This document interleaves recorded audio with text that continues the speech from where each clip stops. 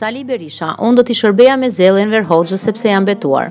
Sali Berisha ka pranuar se do t'i shërbente me zellë Enverit, por nuk e kam pranuar në stafin mjekësor. I pyetur për librin e Isuf Kalos dhe pjesëmarrja në inaugurim, Berisha u shpreh se Isuf Kalo është një mik i imi që në vitin e parë të karrierës sime mjekësore.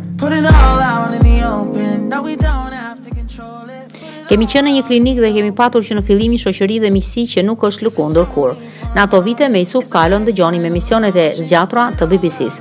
Ka qenë mjek i diktatorit Enver Hoxha. Nuk gjeni njëri që të thotë se Isuf Kalo më tradhtoi. Ka qenë një mik, luaja. Unë respektoj zgjedhjen e njeriut. Ai ka shkruar një libër, por misia është dhe ngelet misi. Ka qenë një jetë e gjatë në diktaturë. Nuk ka njeri të thotë se pësova gjën më të vogël nga Isuf Kalo. I kam shkuar dhe do t'i shkoj, thot Berisha.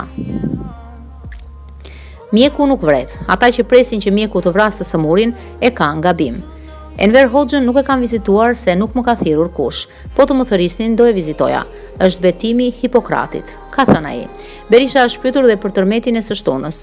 Tërmeti më zuri në shtëpi në katin e dytë. Për çudi nuk u tremba.